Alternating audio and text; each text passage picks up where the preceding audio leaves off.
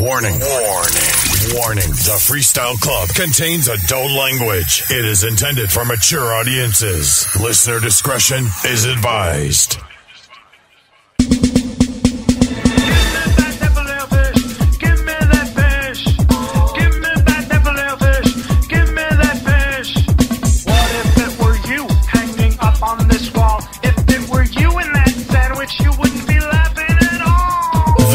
Freestyle Club with your hosts, DaUnknownAdmin, Rafael Reyes, and CPR, Jose Ortiz. Hello and welcome. Welcome to the third edition of the Freestyle Club. This week, we are now the Freestyle Chubs. And here's the reason why. Joining me, of course, my co-host, the unknown admin, Rafael Reyes. What's good, you bastard? And if you can hear him in the background, is the man who is in charge of the 350 Club, the president and CEO, Artie Rodriguez, producer, singer, extraordinaire. How are you, sir? I'm doing fine. I'm a little heavy, but I'm good. Thank you for that introduction. 350, baby. I think that Rafael and I combined make a little over 350, but I don't think individually we will satisfy your needs. Well, I would just have to use my imagination, tie you guys up with a rap, and let's do it. Oh, man. Thank you Hello and welcome to the club, Marty. Thank you so much. Have a good night. Talk to you soon. Okay. So, Artie, every week so far in the last 3 episodes, we've had a topic that we like to discuss. But before that, we like to talk about some of the feedback that we've received over the past few episodes. And let me tell you, I've gotten some interesting feedback on the first 2 episodes. Do you guys want to hear it? Yeah, sure. Go for it. Here it goes. The Freestyle Club. Freestyle News. One thing that someone brought up to my attention, and I can't mention their name, unfortunately, but was that they were listening to the episode where we discussed GoFundMe. And what they wanted to point out is that Lisette Melendez has already recorded her video. Lisette Melendez has already recorded her song. So what's the $10,000 for? Oh. Can I do one of those? I'm in dire need of. I'm hoping it's more songs and videos. Well, me too. Yeah. But that was an interesting point. They discussed how the production probably didn't cost anything. The video didn't cost anything. So where's this $10,000 going? So that was some of the feedback that we received on that specific episode. Oh, you know what? Since we brought it up, there is a little tidbit that I found out about the Kickstarter versus the whole GoFundMe thing. And we couldn't figure out why people were using GoFundMe instead of Kickstarter. And the reason is because Kickstarter is all in, all out. So if she went with like a $10,000 goal within 2 months, at the end of that 2 months, if she didn't make the $10,000, everybody gets their money back and she gets nothing. GoFundMe, let's say she only makes $9,000. She walks away with that. She walks away with the $9,000. Let's put it this way. Anybody who does it walks away with whatever the amount is left. If she couldn't reach it, whoever it is can walk away with that amount. Is that the rules? Is that what it is? Yeah, in GoFundMe, whatever she gets, she can collect. But in Kickstarter, if you don't make that goal, you get nothing. It's okay. Yeah, everybody gets their money back. Yeah, so what is the question then? Well, there is no question. It was just an observation. And, okay. And the fact that it's kind of suspect of the fact that she's still raising the money, but the project is done. And so is the video, so... Aha! Well, what she probably did was put up her own money and is just going to recoup it from the GoFundMe, I would imagine. I guess we just have to wonder and wait for the proverbial blowback as we are in freestyle, and it will happen. Are we questioning whether it should have been done or it should not have been done? Okay, so... Is that what we're asking? Well, yeah, the question is, should we, as freestyle artists, as people who are in freestyle, especially someone with her reputation of being a recording artist. He went gold in Japan with Goody Goody. Should artists be doing GoFundMe campaigns when GoFundMe is synonymous with people who are in need because someone passed away or someone got sick. Should we be tapping into that? Wow, that's a good question. For me, my personal opinion, I don't think that it should be used for that. I think it should be used for people who really, really can use or utilize the public to get some sort of financial help for a little bit of help. Because, in all honesty, I don't think a lot of people get a lot of money from that anyway. The people who really need it usually don't get a lot of money. And the people who don't need it usually get it. So it's kind of like, it's not really a big help. But for those who really need it, it should be utilized. I believe it should be utilized for that. Like if there's somebody in dire need and they need help, then the GoFundMe should be used. I completely agree with that sentiment. And you know for a fact that every time that anything in freestyle is done, remember back, if we go back 10 years or 12 years to fundraisers, remember when we had the fundraisers and we would have these venues where people would come and donate toys, or they would donate money, or they would raise fund for a freestyle artist who's ill and in their deathbed. And then what happens? After the money's raised, there's some controversy. Somebody pocketed some money. Somebody did something iffy. And we're just questioning everything and putting it out there on social media. I think that one of the points that we need to understand is that whenever you raise money, it's legal to extract the cost of the venue, the event, and then the rest goes to charity. A lot of people don't know that. You can take out your salary or the people that you're hiring to accomplish the thing, and then by the time it's over, maybe a good 70 to 60% go to actual charity. And a lot of people don't understand that part of it, and so a lot of people get in freestyle. 100% goes into the freestyle person's pocket. That was exactly my point. Is that, and I'm not saying just for freestyle. Because I've done a lot of hip hop stuff, and I've done a lot of stuff in other genres, and it always becomes suspect because you don't see it. Now, I do things a little differently. I raised money before, and what I do is I do what's called a source of transparency. I don't take anything, and what I do is at the end of the night, we all count the money. We put it in the envelope. We write exactly the right amount that was sent in, and we give it to the person right there and then in front of the people. And we take pictures and we take film and we show it. So that way people can actually know that it actually went to the person or the thing that it needed to go to. And not a lot of people do that. Yeah, so... I can't remember anybody doing that. Exactly. Yeah. I do that. That's the only way I'm going to do it if I'm going to raise money. That's the only way I'm going to do it. I don't do them anymore. But if they're gonna have me involved, that's how I would do it. I don't mix words. I said, listen, I've got to see the money. I've got to see the money direct. I got to see you counting it. I got to see it put in my hands. I want the right amount filled out, and it's been done before. I've done it in front of people. I've actually showed the envelope. I've showed the amount, and then I give it to the person right there in front of them. So that way they can see that their money that came in or whatever they gave goes directly to the person and not to my pocket. Well, I could also recall, years back when they had the fundraiser for Wicked Rich. There was a controversy there. The toy drives, they had some controversy there. It's sad. Every time that there was some type of fundraising, there was some kind of controversy. So I know that it will 100% happen with this Lisette Melendez GoFundMe situation. It's freestyle. It's written. Yeah, I mean, listen, she did what she thinks she needed to do to accomplish her goal, and I got that. I just believe that it should be used for people who really, really need it. I mean, kudos to her if she got that successful, but we all going to have to answer for what we do. It's just that simple. Nothing's ever hidden. It's just going to happen. But, she reached out and did what she had to do, and that's that's on her. But I wouldn't give money to that. I would give it to somebody whose parents just passed away or hungry or some, what I'm saying? Yes, I do. Ralph? Yeah, I'd rather do that. Now, honestly, like I said before, everyone's free to do what they want to do. Everyone's free to donate who they want to donate. Right, and let it, whatever happens, happens.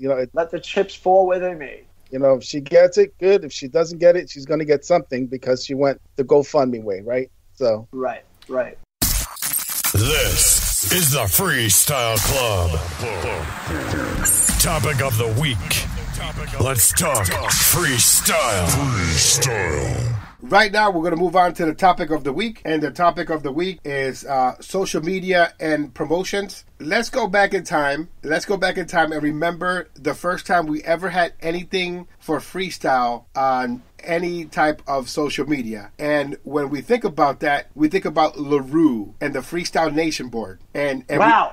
We go all the way back to that time. And every iteration of communication that we've had over the past 20 plus years, we've somehow destroyed and we've imploded within. And when I say that, I mean freestyle itself. We've imploded. When we were at LaRue's or the Freestyle Nation, we would attack each other. We had the luxury back then of hiding our names and not having all this technology that could track you. Am I correct, Ralph, when I say that? Yeah, this is the thing that gets me, right? You see artists and DJs and fans boo-hooing and moaning and pissing about the drama, and right? But they don't remember. I remember all the drama that caused Freestyle Nation to close, right? That was the first board for freestyle, and it closed to what? Yeah, that's right. Drama. It closed. Yeah, that's right. That's right. It closed because the guy was doing it as a labor of love. It was a project that he was doing. Tired. Yeah, he got tired of it. Yeah, and he got tired of having to moderate the board, and he just closed it. That's always been part of us, that's always been part of freestyle. I mean, it's part of any genre, right? Because when I created What You're Missing with CPR and Pete Hernandez, I modeled it not after other freestyle sites, but after So Hip Hop and allhiphop.com. They had forums too, and that's where I was going with it, in that direction. And I would always visit them, and the drama was real there. People were getting oh yeah, they got crazy. They got beat downs. Yeah. So for people to go back and forth with words, it's silly. But these people would take it to a whole nother level. So when I hear people talk about drama and freestyle, I'm like, please, It's really, honestly, when you say that, and I work with a lot of genres here, and the ego thing is prevalent in every genre. Yep. And so no matter what kind of site you build or anything like that, you're always going to get people with egos and situations where they're going to fight somebody else because they want to be the it guy for some reason, and that's going to always happen. It's always going to happen. Now let me ask you guys, back then, were we as sensitive back then as we are now? Now we're able to be separated. Now people can just ignore people. It's like there's now, if ever the word circle stood for something, it's for now. There are circles here, and there are circles there, and there are circles over there, and each one is the savior of their genre. And I got that, and I'm fine with it. But I'm one of those that just stay totally out of it, and I mix with everyone. I say hi to everyone. I love everyone. There are some that I'd rather stay away from, but I'm very serious about that because they have no compassion for life or just being kind to one another. And I just rather stay away from it. I just rather remember the happy memories. I think that the biggest issue right now in freestyle is trolling. And when I say trolling, yes. So let me explain. Today, I had the honor to interview an 11-year-old young lady who is going to release her first freestyle song. So I promoted it. I put it on my Facebook page. I put a tidbit of it. I put her picture on there. And what was the first comment that was posted? At least she sings better than her mother. That was the comment that was classy. made. Very classy, right? So, yes. So I said, ouch. Why are you trolling on this particular post where is this young lady who's 11 who's going to be presented for the first time to an audience and she's gonna read that. Right, yes. Exactly. So yeah, the sensitivity level is mute because here's what it is. There was a guy once who said something about my wife, and I went to go see him. And he was actually the nicest person I've ever seen because I was really ready to knock his lights out. Because if you're going to say anything, say it to me and just inbox me and tell me. I'm a jerk off. I'm an asshole. Say it to me. And I would be glad to apologize if I've hurt you, and if you deserved it, I'll tell you why. But there's no need to attack anybody else, any other person outside of that. The concentration here is the daughter. And so they should understand that that's an 11-year-old. And that's very, that's very bad. That person has no zest for life, probably doesn't have anything to really understand that this sensitive part in this young lady is her introduction into what we've been fighting for many years. And hopefully it may be over with by the time she gets out, which I doubt. But so, at least we can be nice. I had to talk to the person as if I was a parent and I was sitting a child down. Allegedly, they're a big-time DJ, so I had to put it in their terms. So imagine you're on your page and you talk about your son who is 11 years old, and they are about to become a DJ, and then the first comment that comes, at least you're better than your father, how would you feel? So I had to put it in that term for them to understand that they had messed up, and they ended up deleting their comment, but... Good.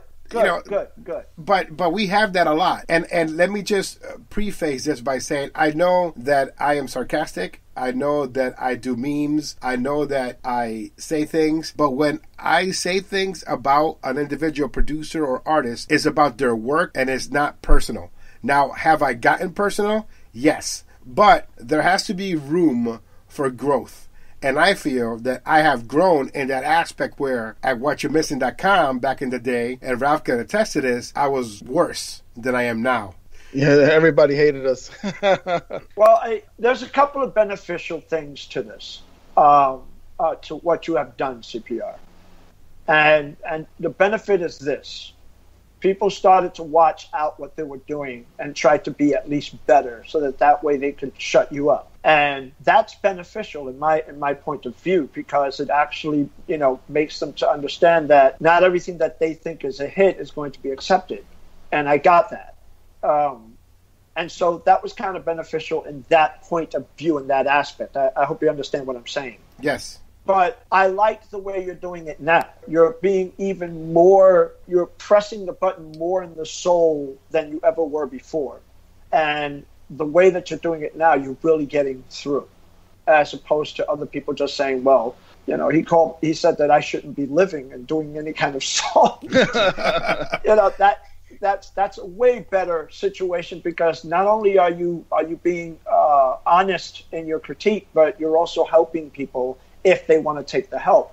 Right. To understand that it's not something that's attacking them, it's attacking their quality of art. Well, behind the scenes, it's gotten worse, because for 7 to 8 months, I've had to deal with people actually trying to get me kicked off the air, 90.7, where I've been working for over 20 years. And it's getting to that point where people are knocking on the door now and trying to get me kicked off, and they accuse me of bullying children. They're doing everything in their power to say these horrible things that I did, which, of course is not true. But the thing about social media is, if you put it out there, and if you put it out there enough, that's what you are. If somebody labels you something, you become that. And that's what happens now. Now is just like the news, somebody puts something out there and someone's going to believe it. Yeah, and I don't, you're on social media and you're doing something to benefit whatever it is, our genre. And right now, I have a couple of artists that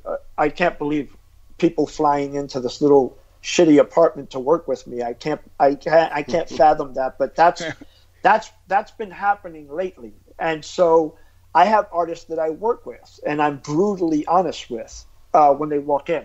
I've never professed to being the best, but I do let them understand that I'm not the savior of freestyle, and nobody is. But you do have to do your very best, no matter who you work with. It could be a name or it could be a beginner. Just be the best that you can be.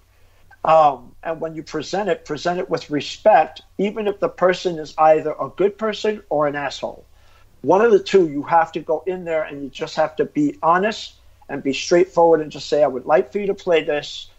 Don't mention any names, and just go in there and just be proud of what you have. If it doesn't get played, doesn't mean that it's not good.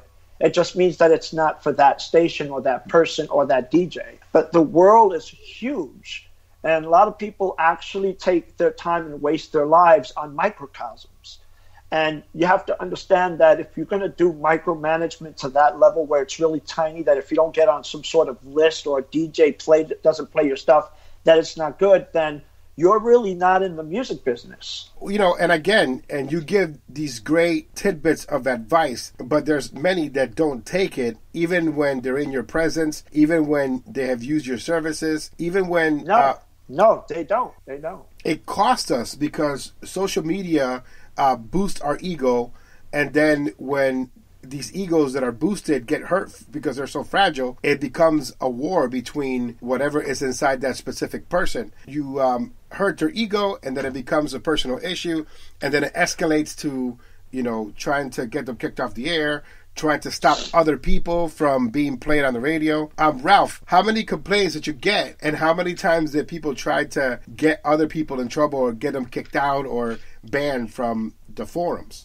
I lost track of all the fake lawsuits that we got over the years. No, I'm being honest. I'm not even, I'm not even trying to be funny. I'm being honest with you. Yes, I can imagine. I can't even count the fake lawsuits that we got over the years. Or even admins trying to delete each other off the boards that they own. I mean, it's just I can't, man. I can't. I just can't keep up with that. It's just too many. Yeah, I always taught, look, there are going to people who are going to agree. There's people who come in here and they're like, I'm working with so-and-so and I'm working with so-and-so, and this is going to be a hit. And I'm like, okay, first of all, you need to get the word hit out of your head. Second of all, you have to understand that you have to get off your ass and go out and sell stuff. You have to become a salesman. And so I'm very brutally honest with a lot of people who come here. If they don't take it, then it's not to their benefit. They're idiots if they don't take it. It's wrong. If they should take it. But I tell them there's no reason to attack anybody else unless you've been attacked, morally, or somebody, said, you don't deserve to exist or something to that effect. Then you can retaliate and just say, sir, I do, but you don't need to cut them off the air or anything like that unless there is a legal thing there of abuse, if you can really go ahead and prove it. But I've always told whoever I work with or anybody I work with, politeness can go a mile, and respect can go a mile. If they don't play you, it doesn't mean that you're not good. You just need to understand that they're doing what they believe is right, and you're doing what you believe is right. And when those two things come into agreement, then you have something. But when they don't, there's no need to attack or hurt someone. I appreciate the artist that actually takes feedback. How long did it take for Alex of Latin Nation to actually get a song played on my show? I mean, he got one song played back in the day, Tu Eres Mi Vida, and then it was like nothing for years. The song that he wrote for his daughter, Charisma, and then we got to fast forward until Better Than Me, and another song that he did previous to that. He had to wait all that time, but throughout the entire time, I don't think that he's come out of his mouth. I don't think he's been disrespectful. I think that he's actually grown as an artist in some ways to the point where, he was undeniable, and I had to play some of his songs. So kudos to him, and that's all I ever want out of the artist, is for them not to think that just because Artie produced it, I have to play it. And that's one of the things that have caused freestyle recently. You've produced some artists that have used your name in bad form. My God. I got one particular artist that and I shared this with Raphael, and Raphael laughed for like 20 minutes. The artist said, Artie produced it, so he talked about the song. Send me a link to the iTunes so I can purchase the song. Then he Then he wanted me to play it. But wait, there's more. But wait. So then he wanted me to play it, and then after he asked me to play it. Wait for it. He wanted me to put him on a top 10 countdown, and there's more. No. And then he wanted me to book him to perform and pay him. So wow. all in one stop shopping with CPR. Wow. See, first of all, I had no idea that you were working with Fever Records. The other thing is, classic. Clip it. You listen. If that was said to something like Ephemera Records, which is the utmost amazing people who are keeping the freestyle alive, and Sal is an amazing individual, he would have said, "Guy, I need to hang up now." He would have been the most politest individual, because I know that he can be polite, but if you're an asshole, he can really tell you a new one. But if he would come with that, he would just say, you need to really rethink your strategy. I saved it. I saved the message because I think it's one of the greatest examples of what not to do. Not to do. But, yes. But wait, there's more, right? So this, no! I just found out by speaking to various people, directly, that are affiliated with the radio station in Connecticut that plays freestyle on Sunday nights. So this same artist actually got that particular show to play their song. So they spun it on this commercial radio station that plays freestyle on Sunday nights, and to me, it was blasphemous, because I'm like, damn, they got that piece of shit to go on the radio. You know what I mean? Oh, wow. Okay. But, damn. Sorry. Tell us how you really feel. yeah, just hold back. Don't hold back. Come on. It just goes back to something that I was told previously. Like, if you turn on the radio and you're representing new freestyle, and then this is the song that you hear, you're going to be like, damn, freestyle is dead. You know what I mean? But I digress. So the gentleman got the song played, and they played it a few more times throughout the up-and-coming months. Oh, cool. Good for him. But there's more. So, oh, God. So then they started playing Edie. Then they started playing other songs that were much, much better, sung by professionals. You know what I mean? And they really started to embrace playing new freestyle music. Right. So then said artist called the owner of the radio station to complain that it was unfair. Oh, wait. This rings a bell. Aha, it does. Same artist, 2 radio stations. So so now there is no playing new school freestyle at that radio station that was opening doors for new school music to be played. Congratulations. Congratulations. We eat our own. Great job. Good job. Excellent. Wow. Man, what an accomplishment. Yeah, and I know the people that are listening right now are like, who is the artist? I will reveal the artist right after this, Gene. This is Freestyle Club with your hosts, the unknown admin, Rafael Reyes, and CPR, Jose Ortiz. No. I'm just kidding. No, let's just say that whoever did this is suffering those consequences. The situation here is that, okay, I understand that you think you don't have a lot of time on this earth, and I understand that. I got that. And you want to be a hit, and you want to get out there. I think that people don't... Okay, I have new stuff that I've got coming out, and I'm not going to concentrate on one person. I'm not going to concentrate on one list. I'm not going to concentrate on one website. I'm not going to... Because that's not music. That's not the music industry. Right. That's why people go out and abroad, and they go out to other countries and they become #1 out there. And that's music. You go out and you share it with the world, not just a piece of the world. You go out there. If you don't like what somebody said, you stay away from there. If there's somebody who's attacking you incidentally and trying to ruin your life, I just won't play their stuff. I just won't talk to them. I'll just leave them alone and stay on my own. It's just that, look, I believe that you can exist within this crazy chaos by just not extending any tentacles and just do what you like. It's important, because the more you have in your circle, the more 5 of them will break out and talk bad about you as soon as you have a bad situation. Yes, I completely agree. Do you think that our bonds are temporary? I think a lot of them are temporary. I think a lot of people are using other people for their names. I think a lot of people are using other people just to get on your countdown. They look at certain names and they go for it. Listen, I don't have a problem with that. But if it doesn't come through, why are you going to ruin set producer or set artist because you thought that it should have been played? If it didn't get played, then you just pick up your shit, go somewhere else.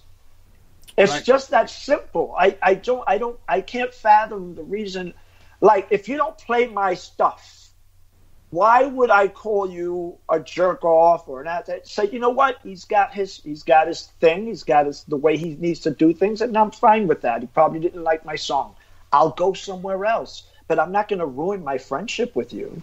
I was confronted a few days ago because I put a poll up for people to vote on the top 10 countdown, something that I've been doing forever. And I've been doing on the radio before social media, and I've been doing on social media since I signed up for Facebook, because I like to get the feedback of the people who listen to our music. And what I want is for the songs to resonate with a listener organically. Right. I want it organically. I want people to say, I love that song by Alyssa B, Legendary, because I heard it on CPR show and I need to buy it, and I want to vote for it because it's amazing. And I want them to go to a song organically. But now it seems like, okay, this person put out a song, so automatically it has to be number one and it's a hit, and that's how it goes, and that's it. And if you don't do that, then you're a hater, or you like to divide the genre. And I'm like, I'm not the only genre that puts artists against each other. Artists are put against each other on a daily basis every day for people to vote on. So yeah. I'm not doing anything different. It's compared, and I don't mean to cut you off, but what I don't like is when artists automatically, whatever, and I'm telling you, we are all jealous of our babies, which is our creations and stuff like that. You have to, like, after you've done it and you've jumped up for joy and you think you've got a hit, you have to come back down to reality and say, well, I hope that people like it.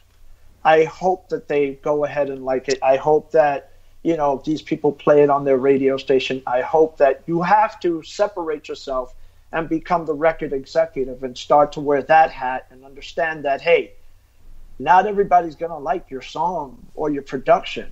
And it doesn't matter the name that you use to produce it. If it's not liked, it's not going to be liked, even if the name is set. In some cases, it does work, but it doesn't always work. Out of every one artist that has a successful, and I'm talking about Billboard charts here.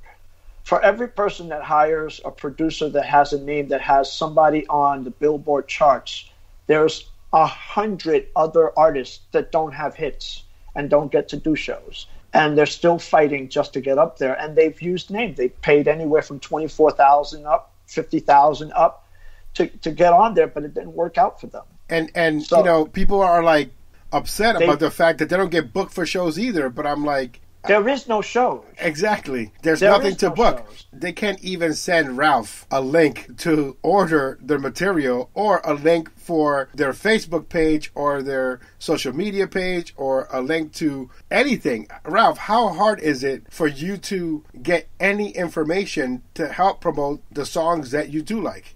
It's like pulling teeth. You're going to sell something, then make it available. Let's take, like you mentioned, Alex of Latin Nation earlier, right? How long ago did that come out? The CD? Months? The CD. Months, right? Yes. Yeah. Many months. But you know what? He's still promoting it, and he's promoting a digital download space. Listen, on the web. Ralph, let me cut you off, and I'm telling you this. I want this to be heard. Am I being recorded? Yes, sir. Of course. You're on the Freestyle Club. I need you guys to understand this, and I need all artists to understand this, and there are people who are stepping on their own toes and chopping down whatever they've created. They create an album or a song, or they release something, and in 2 months they have a new song to release. And they're cutting off their own noses. And what you have in this music industry, in this music world, everything gets done really fast and it gets old really fast. Absolutely right. But I don't think necessarily that it's the audience doing that. I think that it's the artist doing that. A lot of artists do something new, it gets out there, 2 months later, they got a new release. And I'm like, are you serious? You didn't even plan for it. You didn't even think about, the artwork. You didn't think about any of that. You're just throwing something out just to be out there to stay relevant. Is that what it is? Because I'm not understanding that. In the world of music, it takes anywhere from a year to a year and a half to come up with a concept for an album. And you're telling me that you have a new release within 2 months after you've released your album? Yes. I don't understand that. That's cutting off your own nose. I want to praise you because that's exactly what I tell folks. Like, I'm trying to promote a song and people jump on that song quick. They want it to be number one and then they forget about it immediately. Perfect example. Ricardo Vasquez featuring Cito from Pain. Everybody's like, yo, how come this song's not on your countdown? How come you're not giving this song an opportunity? This song is hot. This song is great. So I put it on a poll. It got voted in. The next week, not a soul, not one person remembered that song. They jumped on something else. And the song was forgotten. It was on the countdown maybe twice, and then it was over. And that's what happens now. They jump from song to song to song to song. The thing is this. Look, I've got to give it up to my brothers and sisters, Edie and Alex. And I'll tell you why. Because I'm a general pain in the ass. And when you come to me and you tell me, well, I've got this new song. My first reaction would be, okay, so this is for the month of May for next year. This is it for now. We are now promoting this song, and we're going to ride this out for at least a year. And then we're going to create what's called a concept for next year. And they go with it. And we have a great package. We totally understand that if it gets played, it gets played. If it doesn't get played, that's fine. We don't complain, and we're not rude about it. You don't complain. You don't complain. Edie doesn't complain. Alex doesn't complain. But it is kind of scary when you have a compilation of up to 20 people. And there are some people that no matter where they go, no matter where they're featured, and I know that Raphael may have some opinion on this, they always are the cancer to that specific group. Any thoughts, Raphael? I don't even want to beat that horse anymore. You know what I'm saying? You know what? And I have to sympathize with you guys on that, and I understand that. Look, everybody has a song that they think is a hit, and I got that. I understand, and they may be right. Who knows? But if you're blinded and you're keeping your sight very zero and saying, this is the person I want to play my stuff, and that's it. If he doesn't play it, life is over, and my song is bad, I'm never going to expose it to anybody else, then you're really not in the music business. I have a gentleman in Texas who is immensely successful. And the reason why I say that is because he's paying me off for his next album off the sales from his previous album. I happen to be very proud of that. And the reason why I'm proud of that is because, one, he's not rude like Alex and Edie. And when I go ahead and I tell him we're going to do this and we're going to do that, we're preparing an album now for his next release, which is going to be in March and April. Everything is done, but we're going over the concept now. We've got the video going and everything. It's when I say, okay, we're ready to go, because I'm the pain in the ass. Because in my day, you put out a song, you're out to promote that song for the year. You're not out to like, okay, it's 2 months, let's go get a new song done, and let's put it out in a month. It makes no sense. You're cutting off your own nose. And that's why I've been able to play Alyssa Beats Legendary for 8 months, and it's resonated with the audience, it's resonated with online folk, because it's one song that I've been playing since December. Here we are in August, and it just left the countdown after 8 months. And not only that, but the other shows on my radio station, Black Spectrum Programming, the Urban, they've taken to the song too. So now they're playing it, and they're taking it to another medium. Their people, the hip hop crowd, the R&B crowd. So you know that's what you want. You want that crossover potential. You want to be able to hit as many people as you can. Congratulations to her. She really sounds fantastic. the thing that I'm enjoying that you're playing, Edie, the reason why I'm enjoying that and is because there was a couple of people who told her that she wouldn't be able to make it again and that things wouldn't happen for her or anything like that. And this is a cancer survivor, somebody who really fought for life to live, and now she's getting a second chance to work hard. But she's getting something on the merits of her hard work, on the merits of her gifted vocals. And she's putting out stuff, and it's on your countdown. But she didn't rest on that. She went to other radio stations. There's other radio stations, FM stations playing her too. She did what Run DMC did when they were selling their stuff out the back of their car. And it's hard to fathom that because you don't really want fame that badly because you want somebody else to take care of your shit instead of you getting up off your ass. 95% of freestyle people, yeah. Edie gets up off her ass. She rented a car to get to you. She does, as she goes, I'm doing this now. I think that it's relevant. I think that it belongs. And she's promoting one song. Yes. We're just getting ready to release her for March and April of next year. And she is still a workhorse on these songs. There were people that traveled from Connecticut to Massachusetts to meet her because we had an opportunity to do a meet and greet. And, you know, the fact that she came in person and she had posters and pictures, CDs, I mean, she was ready. She was ready. These are things that I preach to all the kids, and I say kids because I'm already an old fart. These are things that I teach the kids when they come in here. And I tell them, look, you want fame. It's not going to be by the promise of some guy with a big cigar saying, I'm going to make you a star, kid. You're going to have to get out there and work hard, even if you have somebody behind you.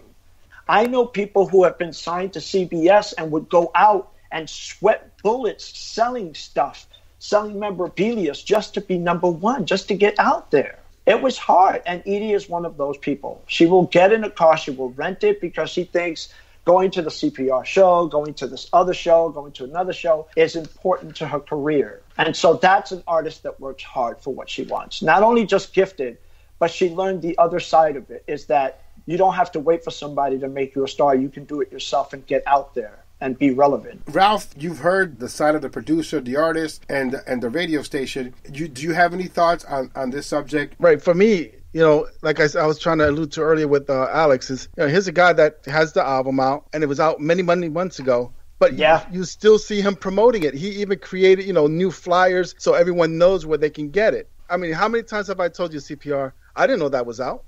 When did that come out? Or who did that? When did they put that out? Because I don't see it. All I see is people go to these Facebook groups. Whatever you post is gone in 10 minutes, 15 minutes, because of all the stuff that's being posted in those groups. The reason why I'm one of his partners, and I'm not partnered with anybody. I don't trust anybody. It's okay to do that in this business because sooner or later, everybody gets in a group and somebody wants to be the star and just use everything for stepping stones. So I don't trust anybody.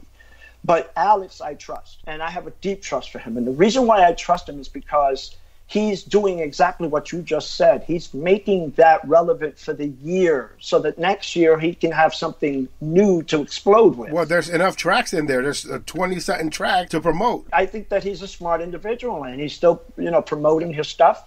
He's still doing. He made it so accessible that there is no excuse for you to say, I didn't know this wasn't out. You know, this was out. Exactly. You know, I mean, and a lot of stuff that I get behind the scenes is people saying, oh, how is that guy getting booked? Or how is he getting these sales? And the answer is simple. He's not sitting at home waiting for the phone to ring. Yes! He's out there making it ring, right? Yes, you just hit it on the nose. You just hit it on the nose. No, oh it's true. God. Right? Jose, how many times have we heard behind the scenes, oh, that guy's garbage, bro. How are people booking him? Well, and that's happened. Look at what's happened with some of the members of the Menagerie. We're not just talking specifically about one person. We're talking about them saying it about other people. Yes. So, you know, right. When it comes to spoke about Alex as an example, but I don't want people thinking that it's directed at him. This is directed at. I want to be clear, right? Yeah. I it's understand. Important, right? It's said about many people. We've heard this over a decade, right? 10 years at least now, yes, Jose, right? At least, yes. Well, here's the deal. We hear about it, and it all has to boil down to jealousy, and it all has to boil down with, You're waiting for somebody to be your knight in shining armor. And guess what? In the real world, if you're waiting for that, then you're just waiting to be screwed and taken advantage of, because that's what you're doing. You're exposing your wallet on your back pocket. The thing is here with Alex and with whatever Edie does and with whatever Ruben does, Wicked One out in Texas, we have proof of sales. We have proof of promotional material. We have proof of all of that. And the reason why we have proof is not to show you guys that, it's to show that we can go ahead and fund our next project next year. Yes. That's not to show to anybody that we're the shit. It's to show that we can have money for next year. We don't have to think about it or worry about it because it's been funded by their own legs. They got off their asses. They rented a car. They went out and did something. They made the people who are relevant to hear it and to make it accessible. And they went out and sold CDs out of, I got to be honest with you. This guy from Texas, amazing. His job makes him fly every day of the week. He flies every day of the week. And do you know what he does? He carries with him his music in his phone, and he carries his CDs, and he carries posters. And so what he does is, I swear to everything I love, this is the truth. You're about to get him fired, but go ahead. He takes off his headphones and he places it on the person next to him in the seat. And he says, hey, you want to hear this? And the person hears it. And he goes, hey, that's really nice. And he says, who's this? He goes, that's me. He goes, hey, this is really nice. Where could I get it? I have the CD on me now. He sold 3 units doing that. That's a consummate salesperson. He didn't need to worry about any circles or anything like that, because I told him, look, the more circle you have, the more you become closed in. You have to get out of there and do what you have to do to make sales. I'm talking about sales. I'm not talking about you being popular. I'm not talking about you being the best. I'm talking about you making money so that way you can fund your next project. If something happens and it gets out there and it becomes number 1 and all this other shit, we will take that and we will take it with gratitude and humbleness. But then the next year, you have to get back out there on your ass again and believe in yourself. And that's exactly what he's been doing. 3 units all alone in the airport with a pair of headphones. And that's commendable, and that's why he received the Artie Rodriguez newbie spot on CPR's Top 10 Countdown. Oh, my. Look at that. Yeah, he did. Edie's doing fantastic with her sales, and Alex is a bulldog. To add to that, to add to the Wicked One, I didn't play his music. I didn't think it fit my show. But at the end of the year, I made sure that I gave him his due because I saw the promotion, I saw what he was doing, and you have to give people credit for becoming their own brand without the radio station. That's why it's called Artie Rodriguez newbie spot, because of the fact that they take your advice. They take your advice and they put it to work, and they don't. And they're not rude. One of the things that I really hate is being rude to anyone just because of your own personal agenda. It makes no sense. Let me ask you something very important, Artie, to cut you off, because I want to ask this before the episode is over. Are you getting rid of the cancer in the group? Like, for example, people that were part of the menagerie, the ones that cost some of the artists to be played at certain radio stations, or the ones that became a cancer to the group. Are you still going to work with them? Are you still giving them opportunity, or are you done with them? No, that's a done issue, because now we're zeroing down on where we're going to go, and that's a conversation that we've already had at the very beginning, and we've been very fair. Whenever another artist can promote another artist, it says something about that artist's character. He really does care about what he's put on this compilation. Benny Gonzalez is a prime example. I know Benny's crazy, but I'm talking about Alex. He has his own album and he has his own things, and yet he's promoting other artists. Unheard of. Unheard of. No artist promotes another artist unless they're really buddy. And I got to give it to Alex. His ego was, he took his ego aside and he said, you know what, I'm going to promote these guys. Hopefully they'll get a chance. They'll remember us or whatever. But now that's enough. That's it. Artie, I'm curious about something.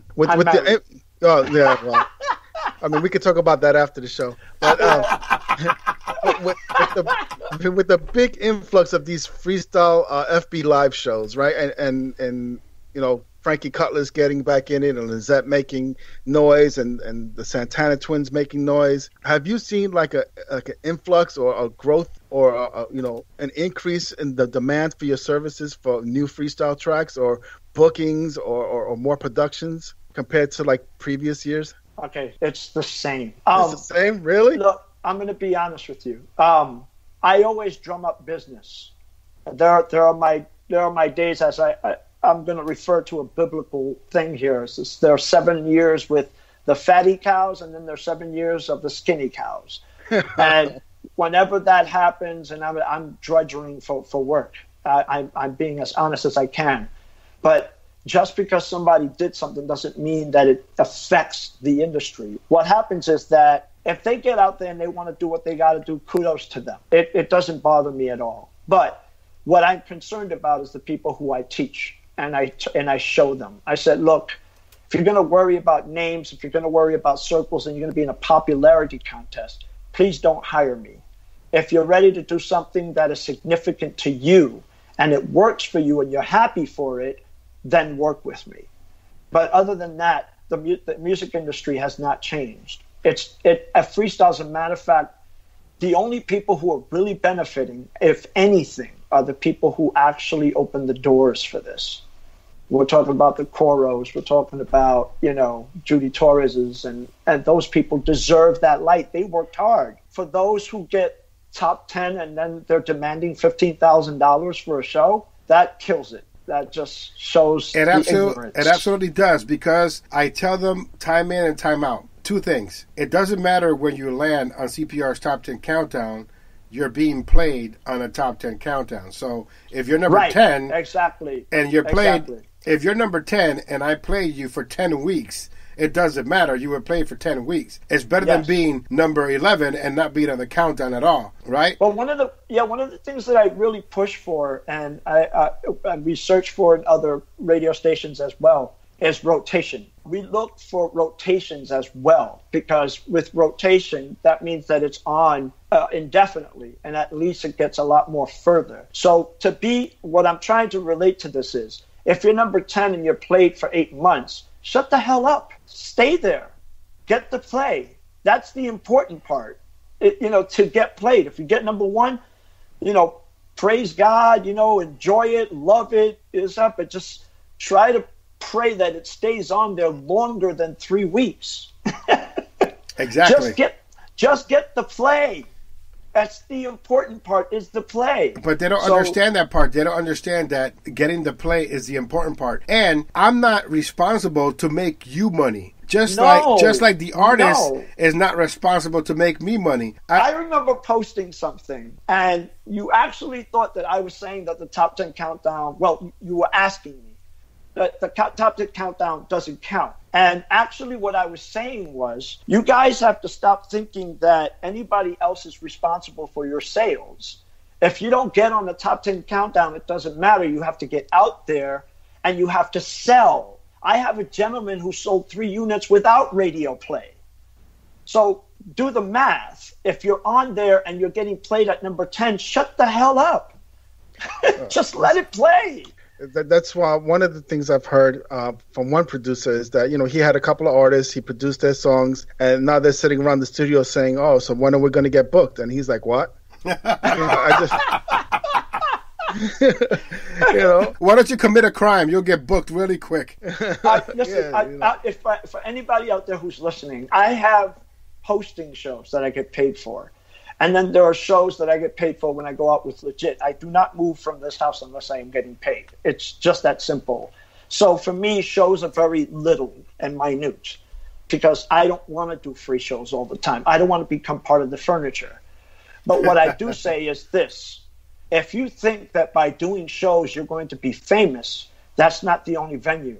You really have to carry a pair of headphones and start letting people hear your stuff and selling your stuff one at a time. Yes, and that's exactly what Edie did when she came here a few weeks ago, and she met with 6 people that came to the station to meet with her, talk to her, to spend time with her. I mean, we even had a person call in to give her a blessing over the phone. Like, amen. And so these are things that was done organically. Those people organically, whether it be 6, 12, or 12 million, they organically wanted to be part of Edie's moment. They organically wanted her to be number one. They organically wanted to meet her, talk to her, and get her autograph. And that's what I want. I want organic moments, not pushed moments, not moments that the person's number one because he's your buddy. You have to really talk to my friends, people like Woody Valentine, Angel Mena, and people that are close to me where they get the hardest time trying to push the material on my show. People think that they get it easy. They get it the hardest because I critique them to the point where they go back and they scrap their project and start all over again. As a matter of fact, you know, to share a funny story, K7 from TKA called me and he showed me a song and he's like, what do you think? And this is what I said to him. I said, are you going for a Christmas vibe? That's what I told him. I said, are you going for a Christmas vibe? And he hung up the phone. That's it.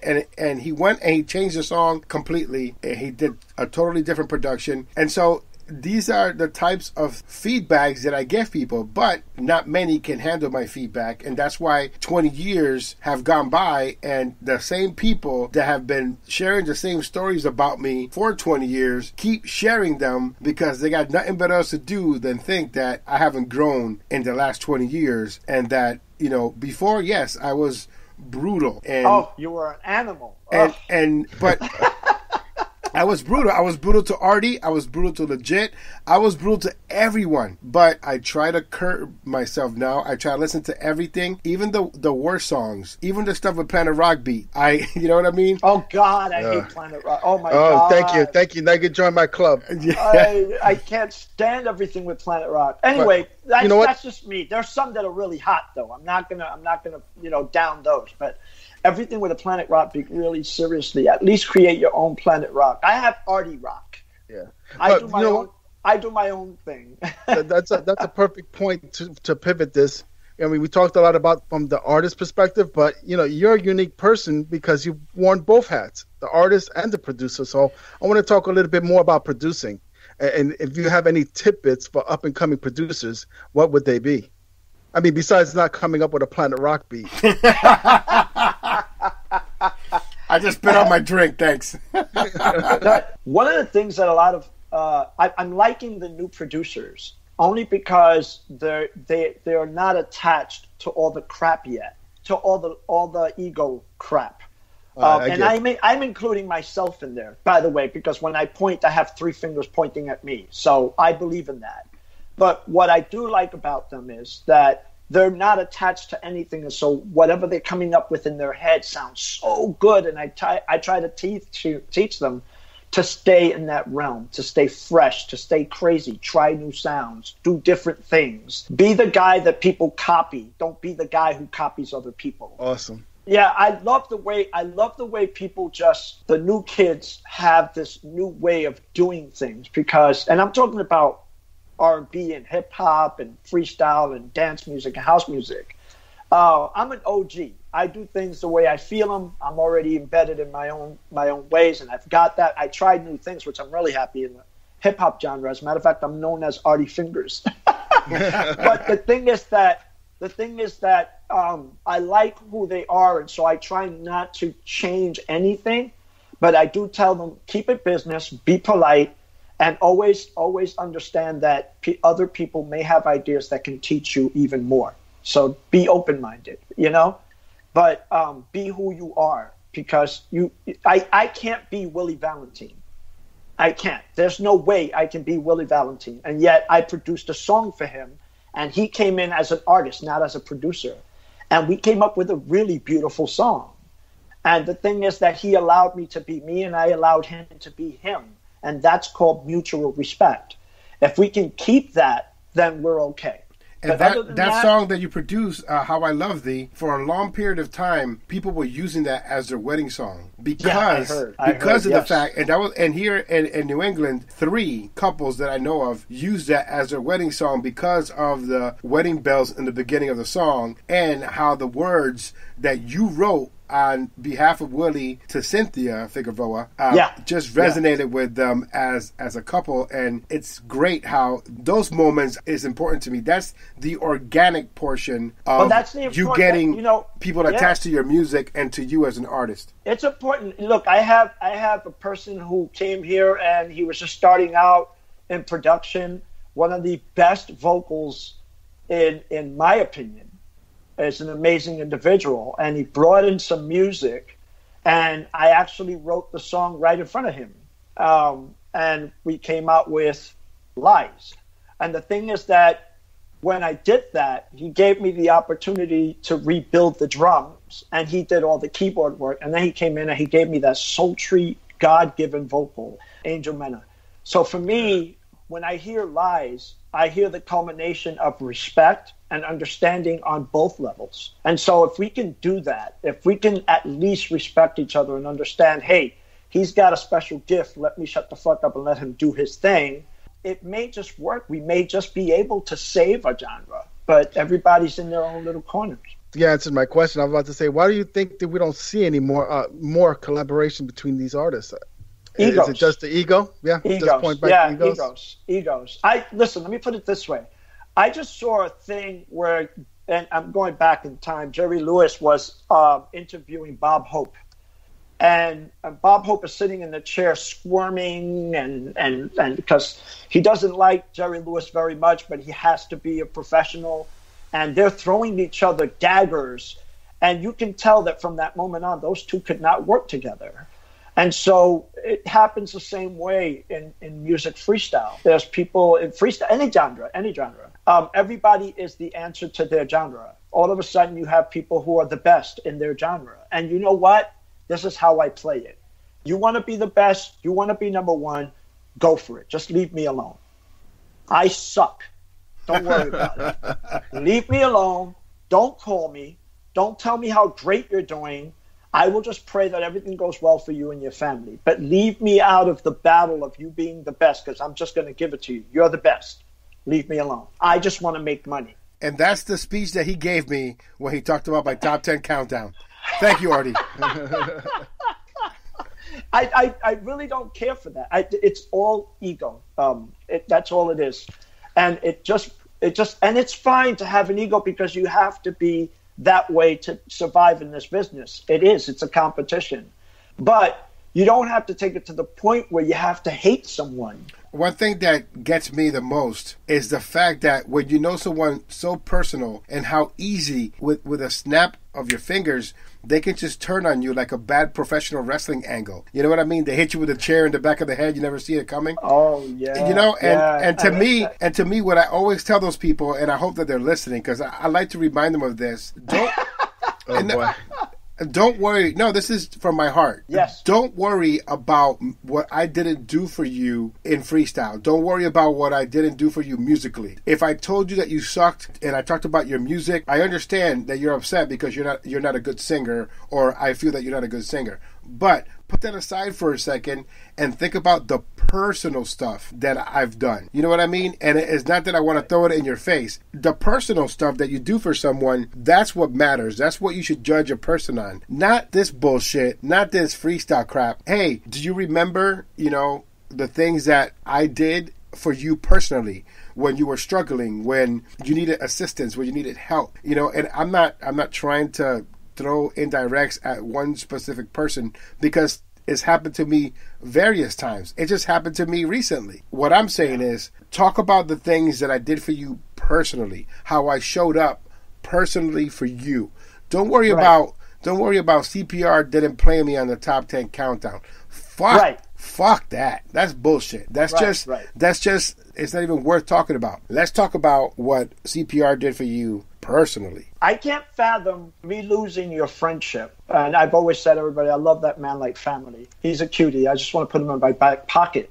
I would never allow... That will have to be one big pocket. Yeah, hell yeah.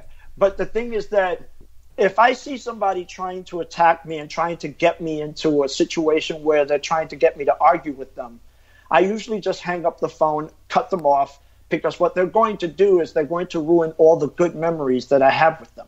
Yes. And I stop it. I just stay out of contact. And I just pray for them, and I hope that everything goes well in their lives. And that's happened to you. That's happened to you many times, because we've had conversations, and I know that you wouldn't. I know that you wouldn't come out of school and talk about those things, because you're an honorable person. You can if you want to. I know 3 that have come out their face when you have pretty much given them their start, or you've helped them, tune their sound, or help their artist, or whatever the case may be, and they've just shitted on you, whether it be behind your back or in person. The situation here is, see, I have proof. It's not like I'm doing this just to be, angry or just to hate you, because I don't hate anybody.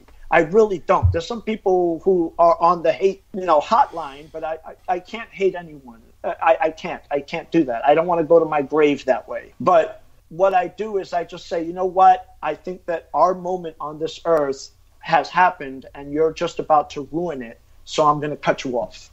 Yes. And I'm going to remember all the good times.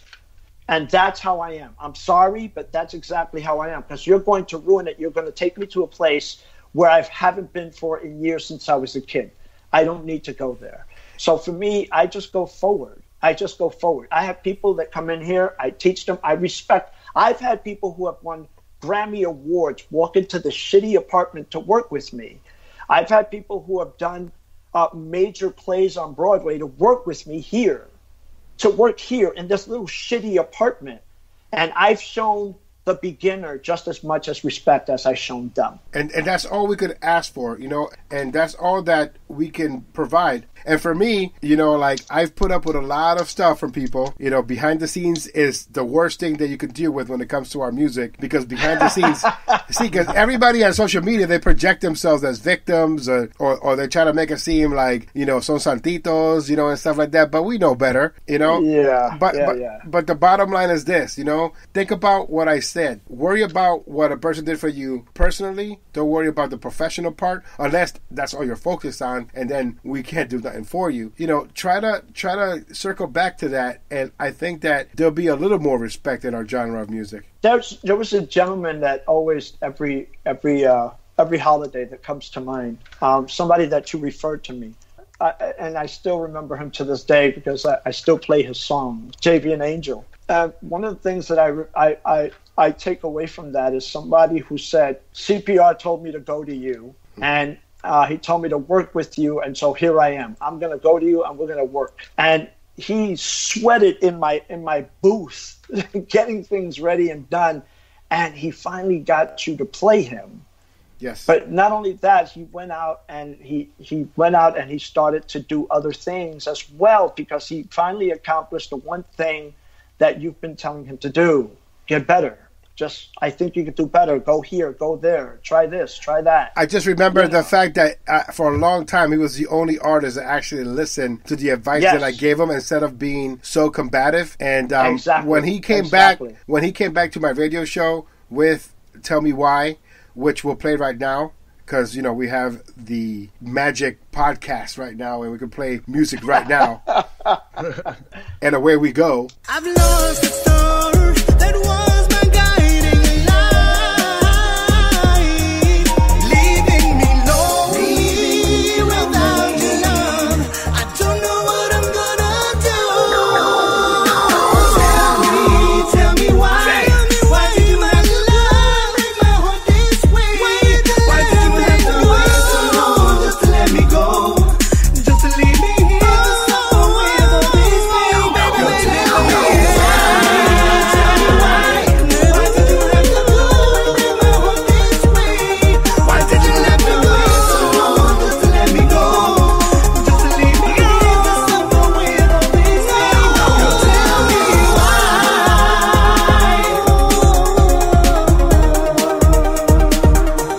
It burns my soul to know that you let me go. Tell me why.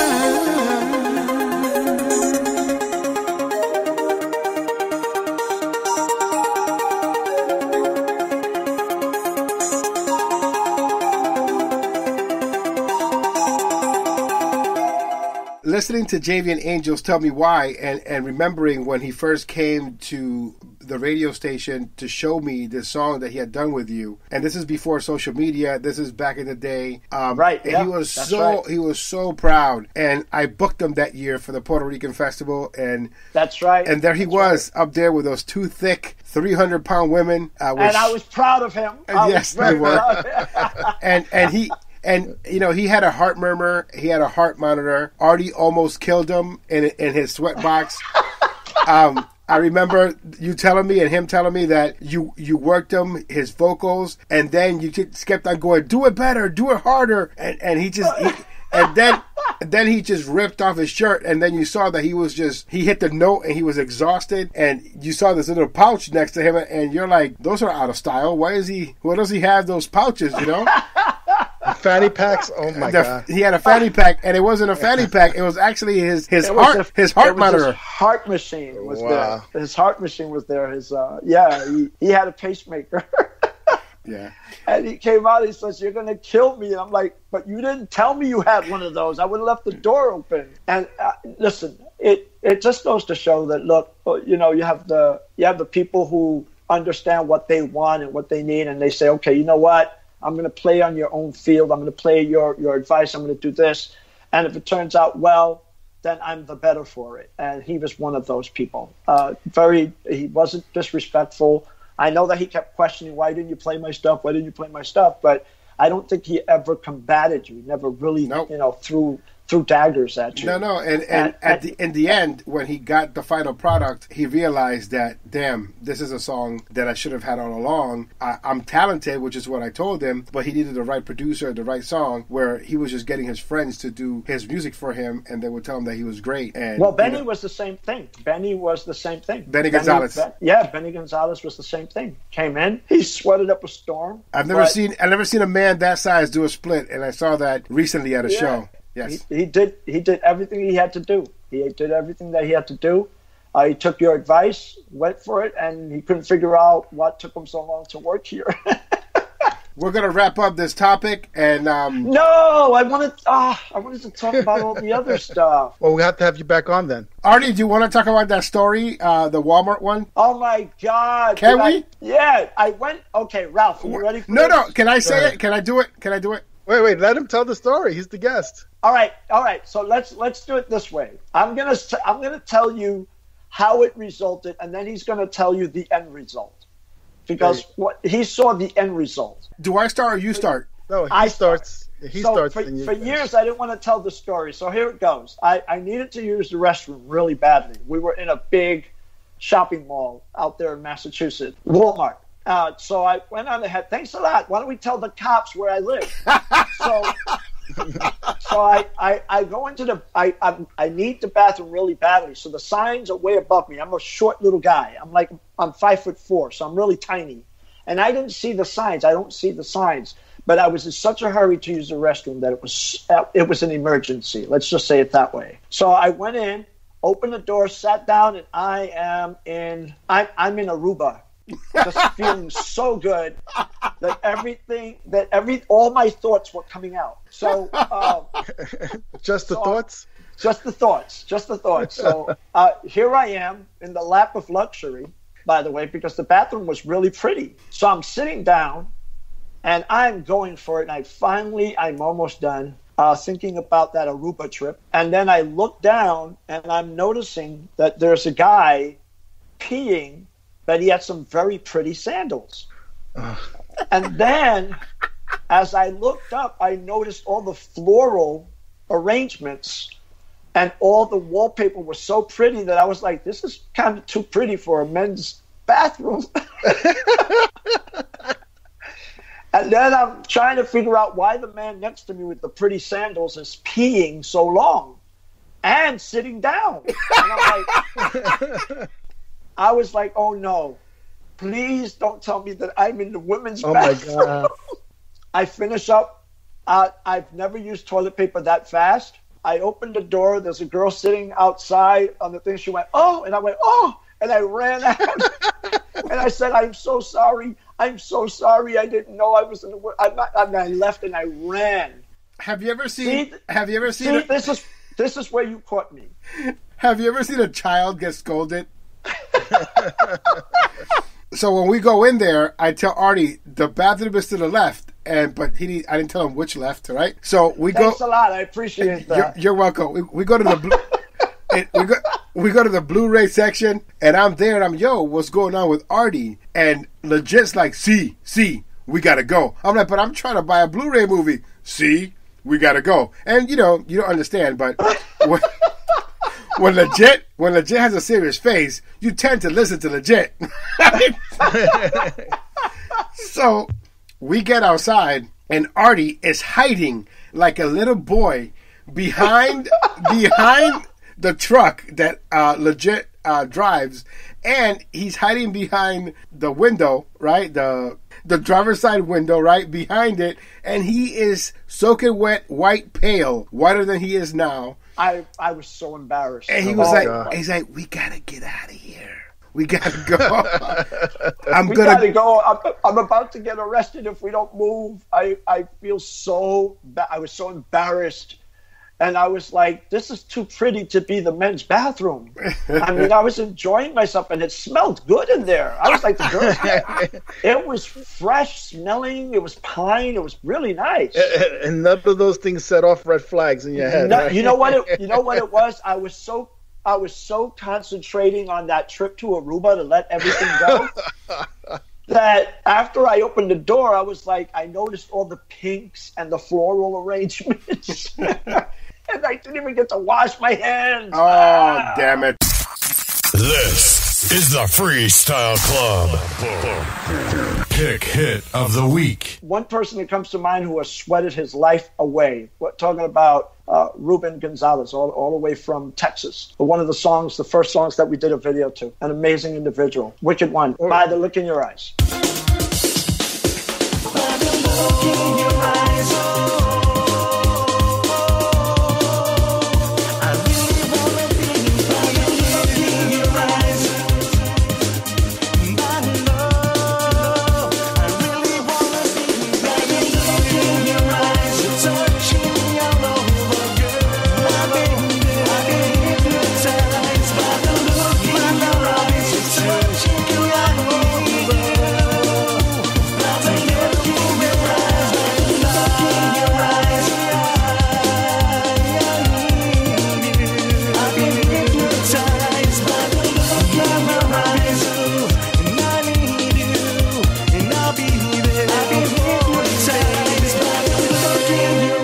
Ralph, do you have a pick hit of the week? Absolutely, man. This week, I heard this track on Tim Spinney's Schumer show, and I said I gotta put it out there. It's not released, but it's Alicia B's "Memories of Love." When you guys hear this, you're gonna do backflips, all kinds of shit. Let me tell you, when you hear this, let's just say you won't use the girls' bathroom. You won't be. You'll be using the girls' bathroom. Exactly.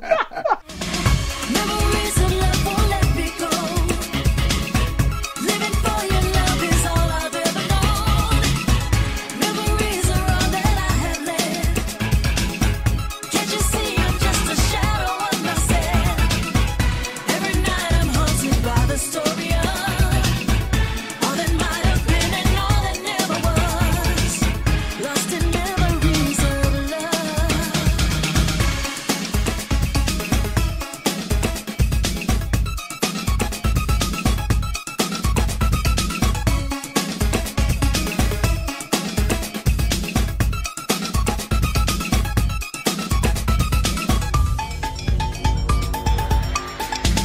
My pick hit of the week this week features a young lady who is making her debut. She's 11 years old, and her name is Alexia. Alexia! Produced by Artie Rodriguez himself, and remixes by Jay Allens, and the song is called Starlight. This young lady is not only the biggest CPR's Clubhouse fan, she's been listening to my show even before she decided that she wanted to do a song. Right. It goes to that generational push, because she's the daughter of Canadian freestyle artist Vicky. And so That's right. it's funny how things work out in this world where we refer people, producers, and to other artists. So I had the honor of having a conversation with Vicky, and I pointed her in the direction of Mr. Artie Rodriguez. And so That's Artie produced a few of her tracks, but then she had the idea of having her daughter record a song for the first time. And we got to debut that song on CPR's Clubhouse this week, and she was our very special guest, so I got to interview her first and play her song first as well. She's amazing, amazing heart.